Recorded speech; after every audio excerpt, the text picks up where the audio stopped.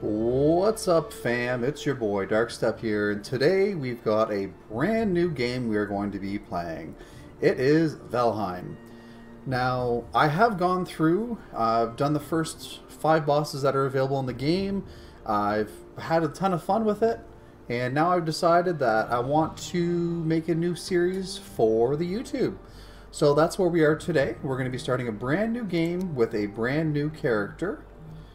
So, new character, male, go with that. No hair, that's what I like. Let's go with a nice beard here. That's a good one, long one. Yeah, I think long one is the way to go. Well, that's what we're going to do. Look at that. Hair tone, and blondness. There we go, nice and black and perfect. So, we are going to be Darkstep. Boom, there we are. So we're going to start our worlds. We're going to do new, start server. So for anyone that actually wants to do their own server, you just do start server, put in the password. You have to put this in every time that you play on the server, and it'll actually show up in your worlds here. But for mine, obviously this isn't, so I'm going to do a new world.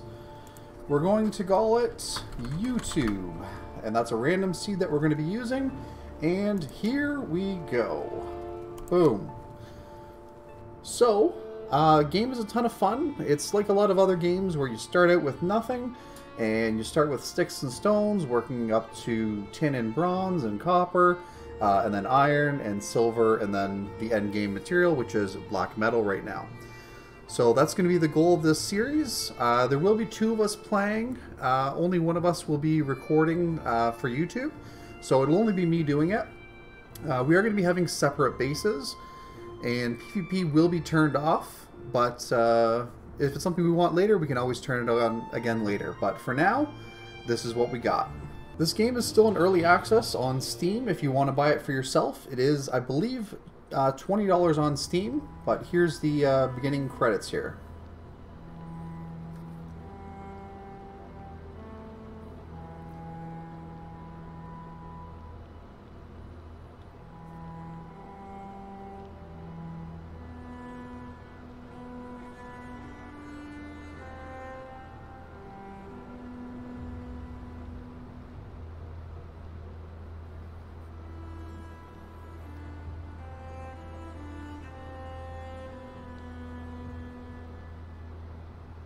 Now, each world in this game is going to be procedurally generated, so no 2 maps are going to be the same. So you'll see the only different, or the only similarity between all worlds is that you start in on this bird. Hugin, I believe, is the bird's name, and you fly for about 30 seconds before being dropped off at the starting altar, where if you do happen to die, you do get sent back here. Now, later in the game, and I don't mean much later, you will be able to craft a bed for yourself, which you will be able to use as your new spawn point, which is pretty cool. So you're going to be starting out here. Hopefully there's going to be no troll or something waiting for us as soon as we drop. That would be very bad. I have seen that happen before. And looks like we're okay. And for anyone playing this world on their own, this guy here, you go over talk to him, Hugin. He'll give you some words of wisdom and go through all that stuff. I won't be doing that because I've already done it on two worlds actually, but yeah, so I'm just going to be ignoring him, but I will be giving the tips that he gives with you guys as well. So when you first log in here, you're going to be at this area with 5 standing stones, and you're going to notice each one has a hook and a sacrificial stone. So the sacrificial stone, it just tells you some kind of tips or a little bit of a snippet about the boss, which is pretty cool. And then the trophy hook is where you actually put the boss's trophy after you beat him. And after you beat him, you're going to be opening up new powers. So for this first boss here, you will be getting extra stamina for running and jumping, which is pretty cool. Now, you can only have 1 active at a time, so you would just walk up to it. When it's on there, you push E to accept the power, basically. And then there will be a little thing that shows up right down here beside the health bar. And that there is what is going to be showing you when that power-up is ready. All of them are the same. It's a 20-minute cooldown with 5-minute use. So all in all, it's pretty cool. You're going to want to use them in their own rights. Each one of them is good. And that's what we got. So right now, just going to get rid of the bird. You're going to want to click on this here. This shows you where the first boss is, Eikthyr. I don't know if I'm saying that right, but whatever. And it'll actually mark that on the map. Now be careful you don't right-click it, because if you do, that will delete it. So you can just read it again. In order to put down markers in this game, you can choose between the 5 different symbols here. So for instance, if I had a house here, I could put it here. Oh, hold on. Gotta fight this guy first.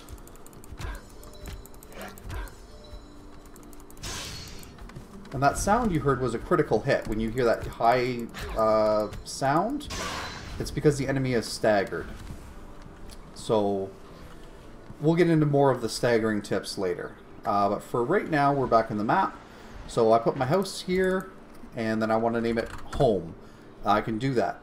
At any time, I can also right-click it to remove it, or middle mouse button to ping, and you actually see that ping in the world, and it shows you which way you want to go. Okay? So that's the first little thing. You're going to be wanting to pick up sticks and wood off the ground. You can also run over to the smaller trees. Here's some here. And you can just sit here and punch these trees a couple times. I gotta wait for my stamina, which is the yellow bar in the bottom middle of my screen. And then you can just sit here and punch a tree a couple times. A lot of times. There we go. And that'll give you resin and woods.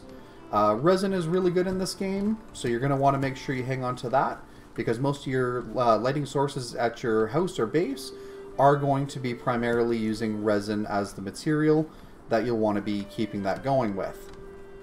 So, after you've collected all your stuff, we will just...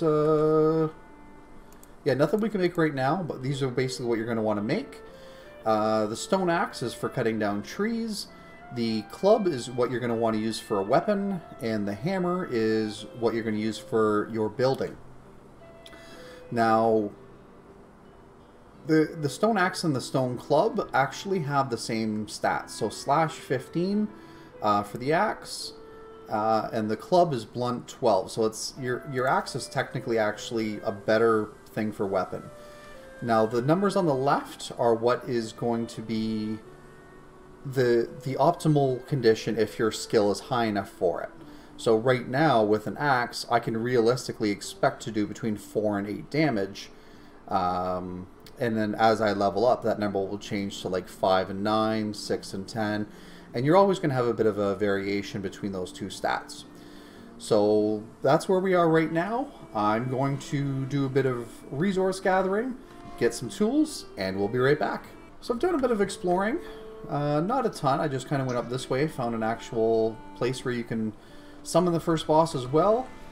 Make sure when you are going across mushrooms, any types of berries, that you are picking those up as well.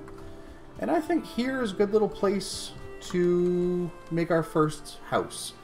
So we're going to build up here. I chose this here because building on the water is a very smart idea, because the water has a lot to do with this game. Now this is the world. This is how huge the world is. And zooming in here, this is what we've done. So, not a lot. So I do strongly recommend going on the water and building somewhere here. You don't have to build right on the water, but just remember, if you build it 100 feet that way, every time you want to go somewhere, you got to walk 100 feet this way and 100 feet back. So just kind of keep that in mind when you're doing that. So, pardon me, we did build our first set of tools here. Flint is very important in the early game, so you're going to want to make sure you pick that up. And you're going to find that on the coastlines. It looks exactly like this. It's kind of like a white rock. Just pick it up, go right in your inventory. You will need quite a bit of that in the early game, but in the late game it is a non-existent item that you will not need whatsoever. I got a couple necktails here from killing some of the enemies. They're pretty, like, primarily they go along the coast. They're little tiny green lizard guys. Very easy to beat. I also did find a pack of boars right over there. There was a 2-star boar. We'll get into a little bit more about the leveling system later, but For now, all you need to know is the more stars that something has, the harder it is to be destroyed. I'm going to get that glare out of there. There we go. So what we're going to do now is we're going to use our axe and just chop some trees. Now anything in this first row on your hotbar, you can just push the number keys and... oh, here's some combat here. Boom. So you can just push the number keys, switch between whatever you want, and that'll allow you to do it. I would recommend using the club at the beginning of the game as opposed to just the axe for hitting enemies, because the club is a very, very good item for mid and late game. So in the swamp, the club is by far the best thing to use on the boss. Any of the skeletons, any of the blobs, it does so much damage, so it would be really worthwhile to get your skills up now. Because if you click on skills, you can see, like we worked on some of the skills here. This orange bar at the bottom, it slowly goes up when you're swimming, and it gets to level 1. Why the levels are important for something like a melee weapon is the higher your skill is, the more damage you're going to be able to do. So, like when I first got this club, it said on there I could do between, or the axe was it? I can't remember. Yeah, it was 3 to 7 or 3 to 6 on the club, so now it's 3 to 7. So I believe it's actually gone up a little bit. I think it was 3 to 6. I could be mistaken. But every time you level up, your damage is going to be going up with it. With your blocking, you're going to be able to block more damage. It will also use less stamina. So it's a huge benefit. Running, the difference between 0 and 100 for your level is when you're at 0, you run very slow. This is as fast as you can run. Or you could actually take off the axe and run a little bit faster. When you're at level 100, it's going to use a lot less stamina, and it's going to, which means you can go further, and it's going to mean that you can move a little bit faster as well. So also to keep in mind, you do run quicker when you don't have a weapon out as opposed to when you do have a weapon out or wearing armor. So on here, the armor doesn't actually hurt me at all because it doesn't actually say that there's a speed loss on it. But on the bottom of this one here for the club, you can see that it says movement speed minus 5%. Now that only applies when the club is actually out. And if you just have your club, it's not a big deal. But when you start having full sets of armor that each have a 5% loss, and potentially a tower shield that has 20% loss, you're going to be moving very slow. With that said, let's start chopping down some trees. So just get out your axe, start hitting some trees, and go from there. When you first start, you will be able to chop down, I believe, just beech, maybe fir trees as well. But when you start getting the flint axe and the bronze axe and stuff like that, you do open up higher tiers, pardon me. And you're going to want every one of the feathers that you find. So if a tree drops feathers or resin, make sure you pick it up and just keep smacking it till it falls over. You do need to be very careful when a tree falls because it can fall on you and it will end your day. So there we go. These seeds are very good, the beech seeds here, because basically when you get to the part, Bronze Age I believe is when you can get the cultivator. That's where you can actually start farming your stuff. Because as I'm sitting here, clearing out all these trees to make way for my house, I obviously need the materials as well. What that's going to do is it's going to completely ruin the area where there's going to be no trees near me.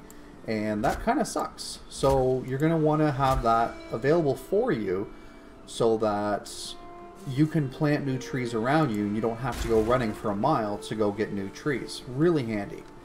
So what I'm going to do now is I'm going to continue to chop down some trees until I have enough for a house, and then we will be right back.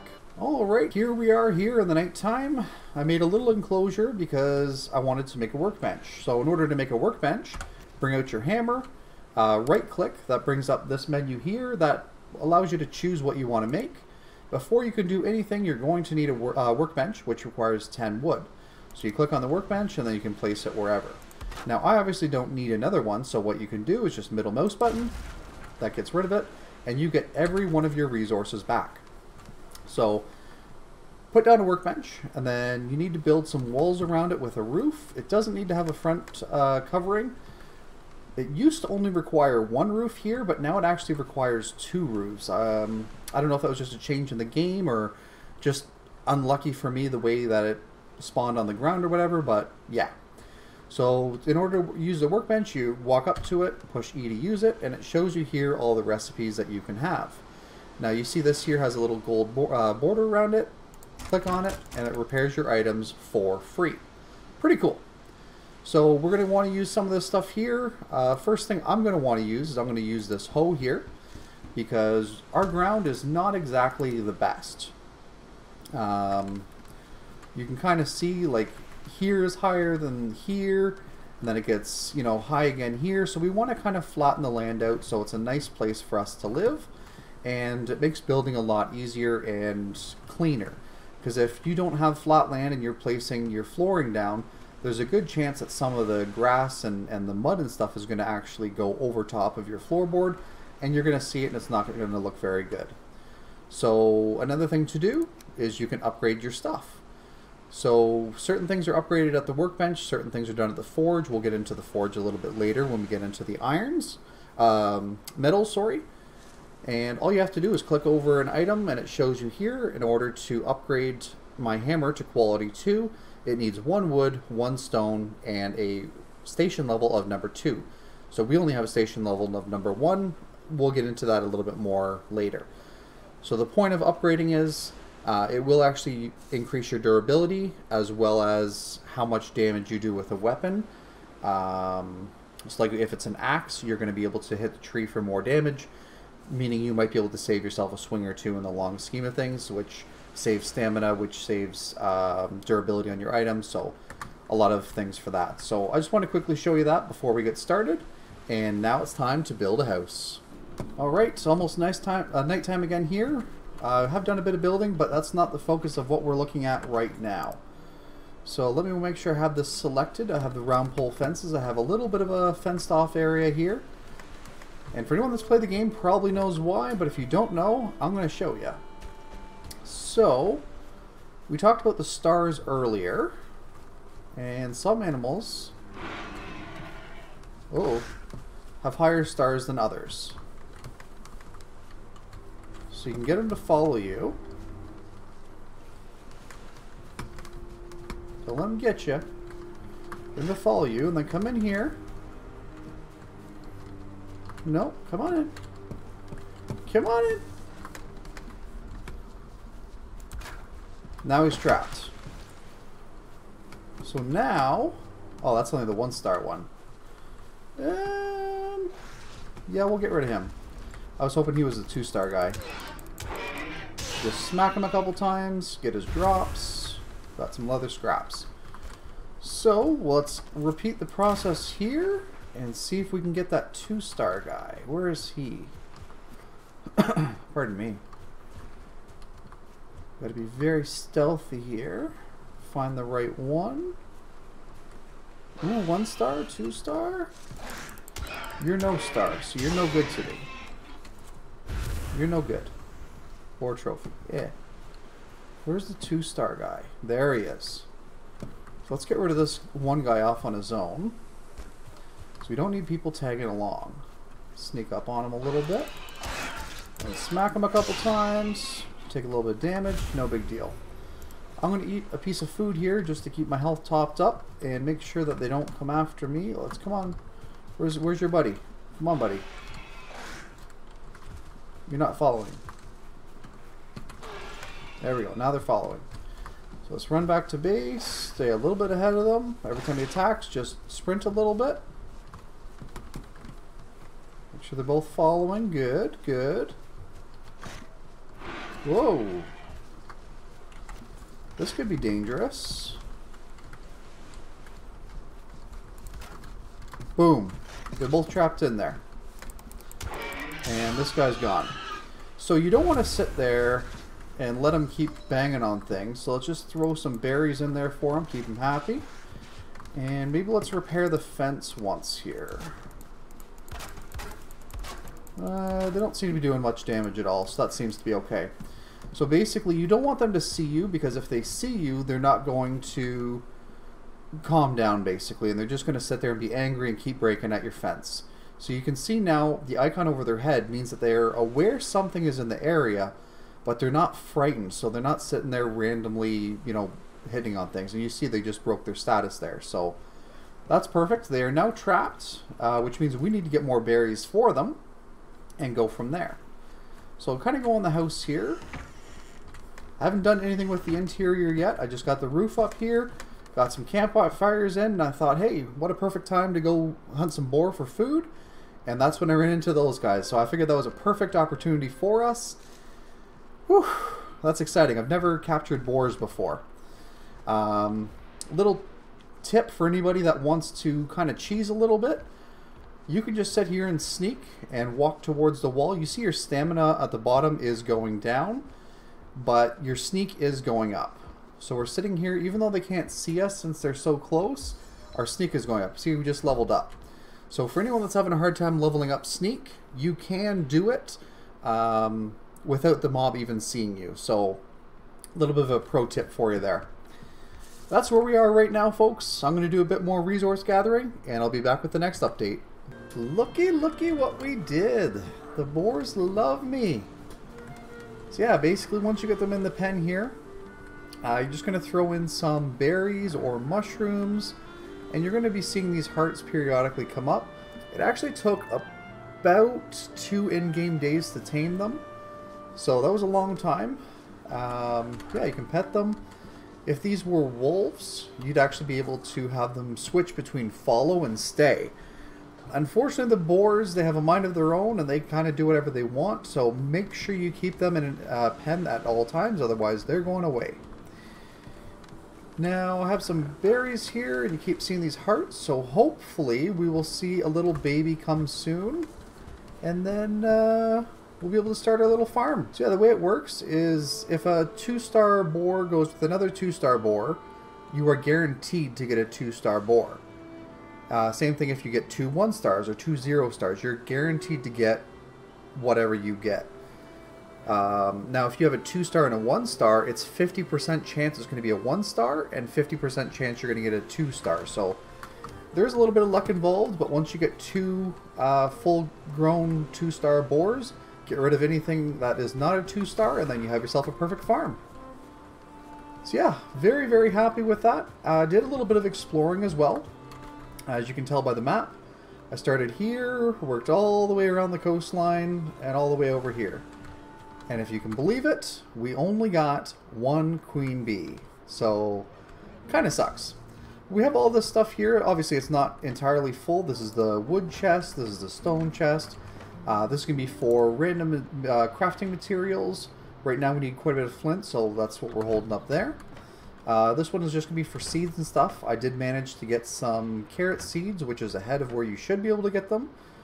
Same with thistles and gray dwarf eyes, just because being a bit more experienced, I felt a little safer going through the Black Forest, so that was okay. Got ourselves a little bit of money here, and when we find the trader, we'll know what to do with that. 1 piece of honey, and then here's all the food. So blueberries aren't something that you should have at this point. It's not really a big deal because you can get 15 health and 20 stamina from it, whereas you can get yourself some cooked meat for 40 health, 30 stamina, and some grilled necktail for 35 and 20. So that really doesn't, it's not an advantage for anything. Let's actually throw our berries in there. And then the last one here are for our trophies. Now, to get the first boss, we're going to need 2 of these deer trophies. And there's 2 ways you can farm deer. You can go into sneak, walk up behind them, pull out your weapon, and then when you get nice and close behind them, bam, just give them a smack. Now you'll see this little arrow right here on the mini-map in the corner, that shows you which way the wind is blowing. So if I'm traveling in this direction towards a deer, they're going to be able to smell me. So that's going to scare them off from a further distance. Now if there was a deer over here, I'd be able to walk up right behind them and give them a smack. Now, if they're looking at you, that doesn't count because obviously they can see you, but as far as the scent is concerned, you always want to be hunting away from the wind, so that's pretty cool. And I don't see any real upgrades that I want to get at this point. Flint knife is really good if you're doing the stealth method for anything really, because it has a huge backstab damage. 10 times. So you do 10 times regular damage to an enemy that hasn't seen you yet. So That's really good if you're going for the stealthy route. I personally don't really play with much stealth throughout the game just because the game really isn't that hard once you know what you're doing. Like, yeah, you're gonna die, you're gonna lose some skill, because every time you die, you do lose 5% of your skills.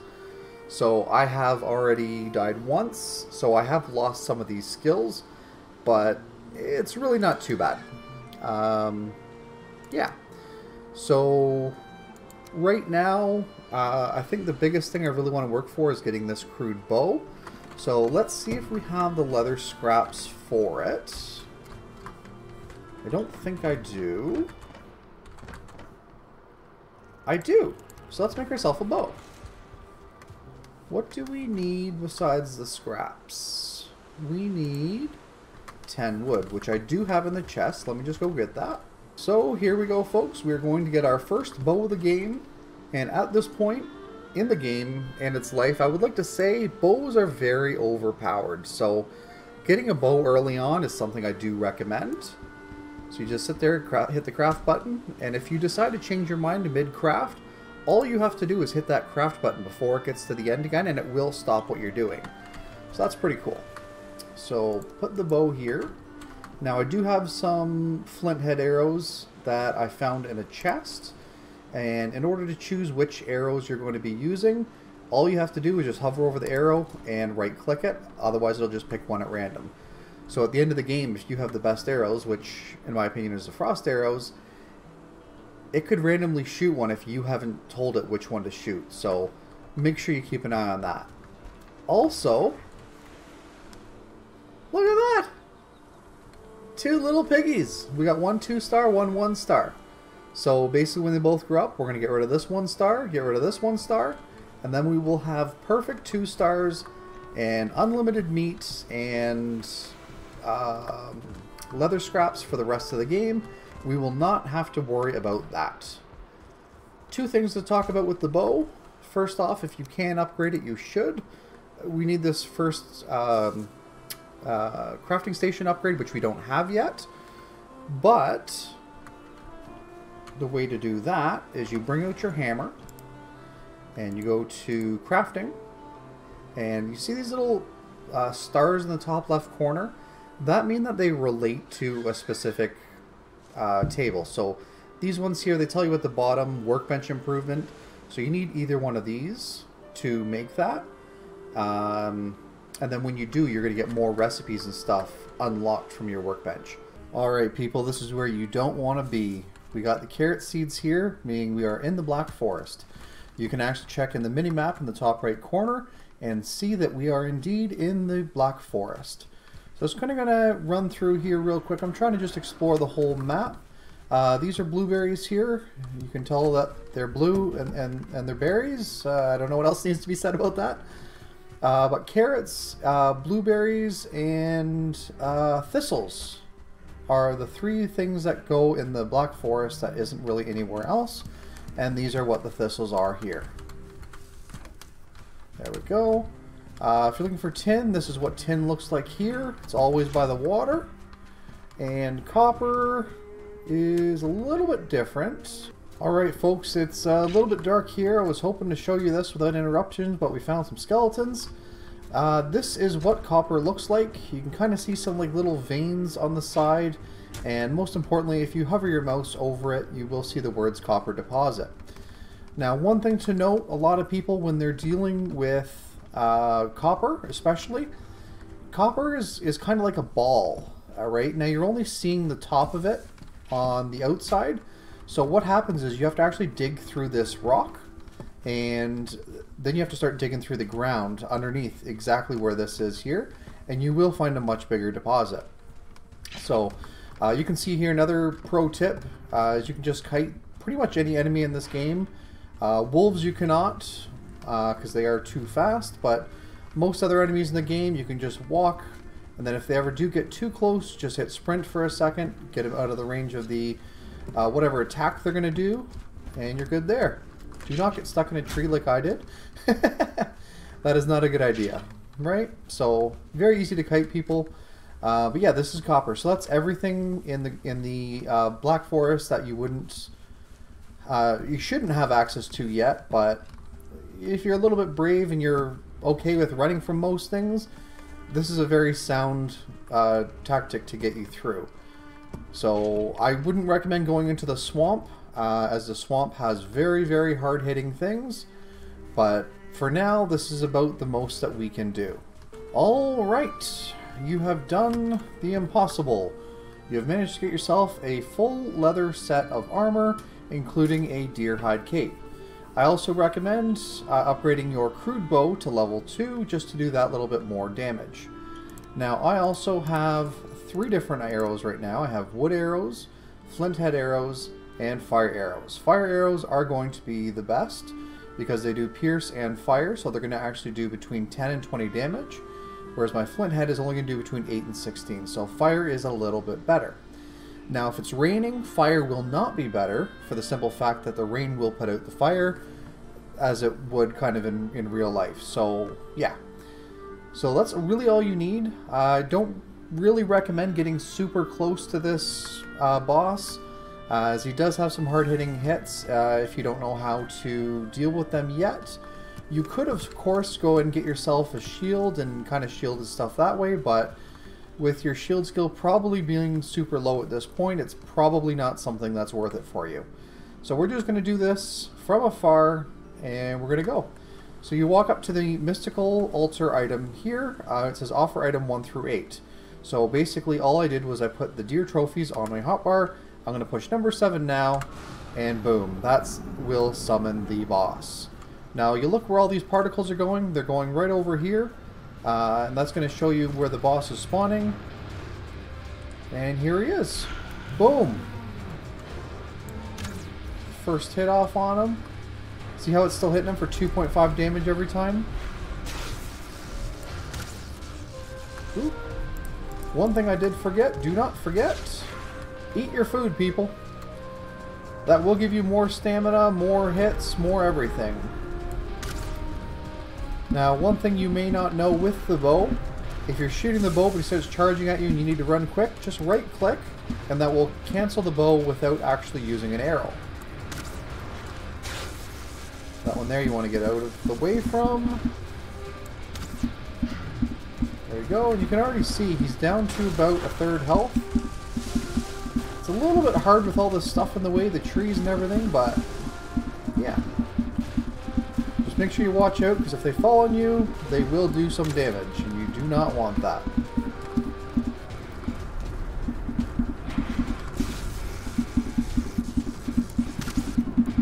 And you sit here and keep pelting him. Get away, that's his AoE attack.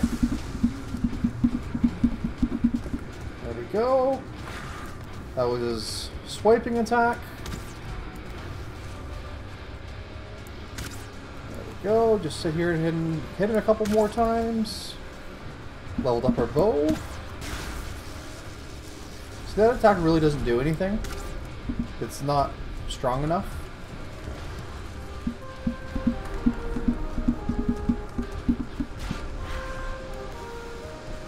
He's actually pretty weak. His moves look like they would hurt a lot more than they do, but I don't know. I'm not even being that careful. Like, he's hitting me a ton of times, and I got the leather armor. I'm fine.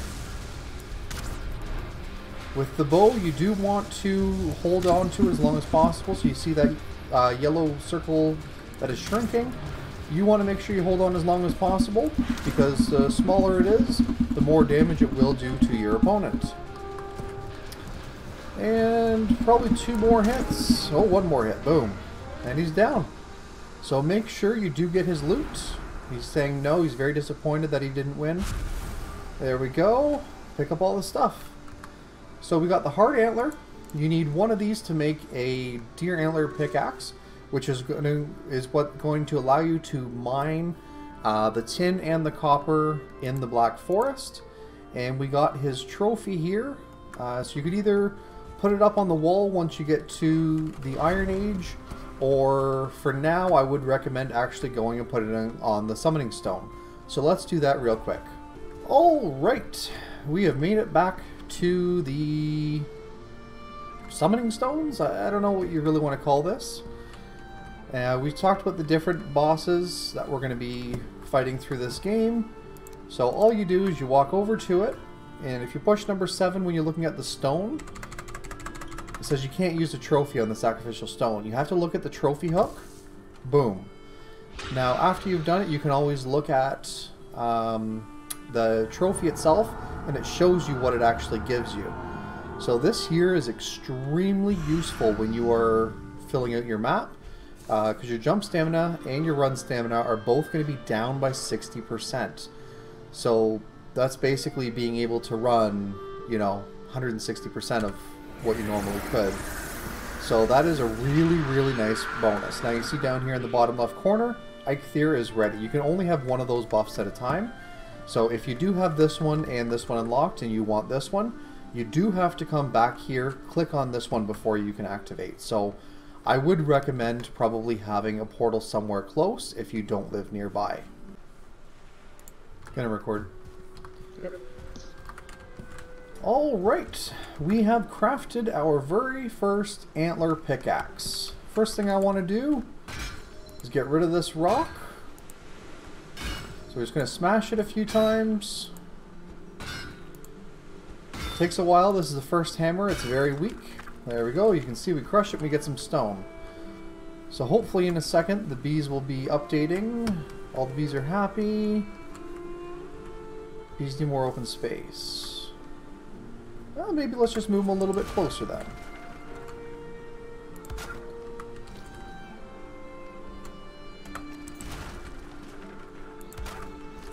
Bees are happy. There we go. Cool. There are a lot of little things you can do with the beehives. You can put them up on different levels using these supports here. So you can have the 1 meter poles and you can have the 2 meter poles. So something you can do to give your builds a little bit of life if you want. I personally really like when they're all on the 2 meter high ones. But it's everyone's opinion what they want to do, so play it how you like. That's what's important.